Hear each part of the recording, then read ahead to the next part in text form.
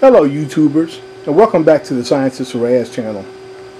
In the previous video I showed you this pick and place machine in operation, placing air, but what it was doing was incrementing these tape strips and correctly going into the holes of the tape strips, mostly, but a lot of that can be fine-tuned. But here's what it looks like here.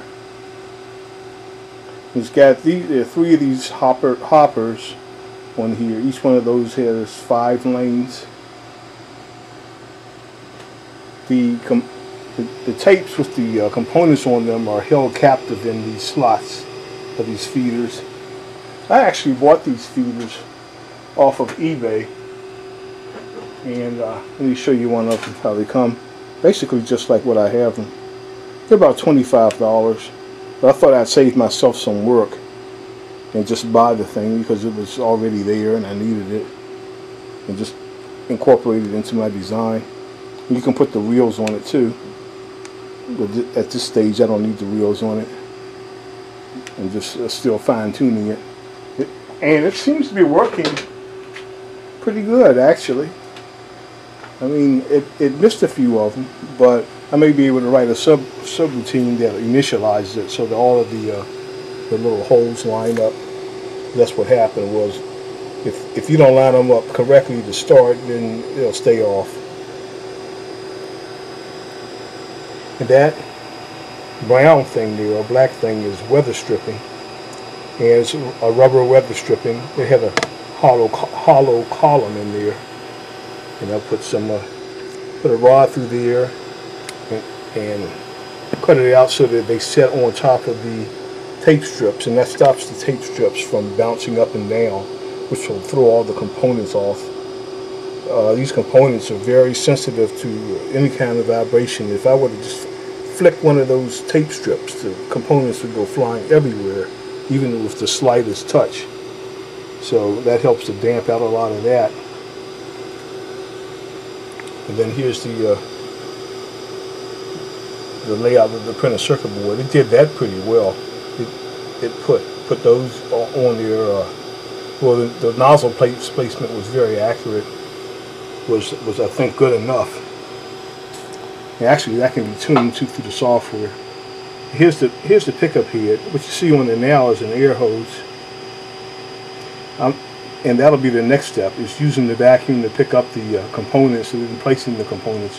I'm actually having a little problem with this pickup head right now because it's losing vacuum, so it won't pick up the components securely. It has this vacuum pump right here, a small vacuum pump, which I do have some bigger ones, but I'm going to try to get it to work with the small one for now. And then it has this pneumatic switch here, which is hooked to the spindle output of this stepper motor driver board. That's the spindle output, that relay right there.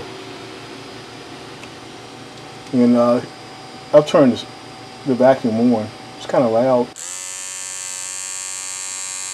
So that's the vacuum. But the problem is, if I put my finger on this nozzle, I feel a little bit of vacuum. A little bit, but if I pinch this off,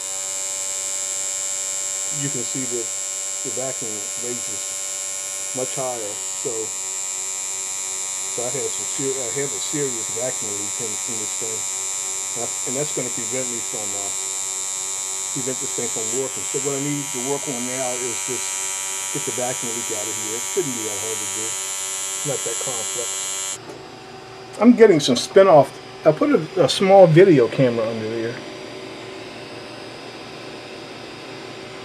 and I'm getting some spin-off technologies because I liked the way that first scene looked, the opening scene, where this thing is just kind of gliding across this path like that, and that was pretty impressive. So what I may do is do some spin-off work, get that little video camera and put it on this axis here, which rotates around, and then I could get that thing to do some flying shots and all this in the sub-miniature world.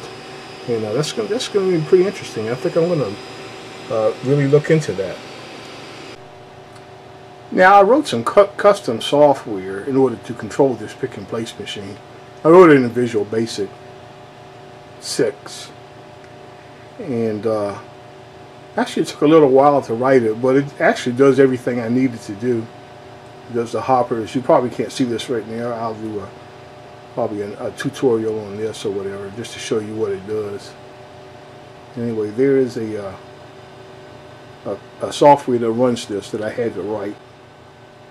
I like to write my own software because then, excuse me, then I understand how it works. And I mean, you could get somebody else's software, then you get all involved with it, and then you find out it can't do exactly the thing that, you know, this one little particular thing that you needed it to do. So I just like to write my own software. I've actually been modifying this software as I've been running the machine to straighten out a lot of things. So it seems to be working great now. Anyway, that's where it's at right now. And let me go ahead and fix this vacuum problem. And I've made a few breakthroughs too, because in order to populate, I have to make these printed circuit boards. And in order to get these things done, I also need to put the solder paste on them as well. And I wanted to make a stencil, and I didn't know how to make a stencil, but I worked on that, and now I know how to make a stencil. And so otherwise that would be too much work to put solder on every one of those pads or whatever. Now I know how to make a stencil. I'll be cutting the stencil out in the next video and making some printed circuit boards as well. And then we're going to populate them. We're going to populate them.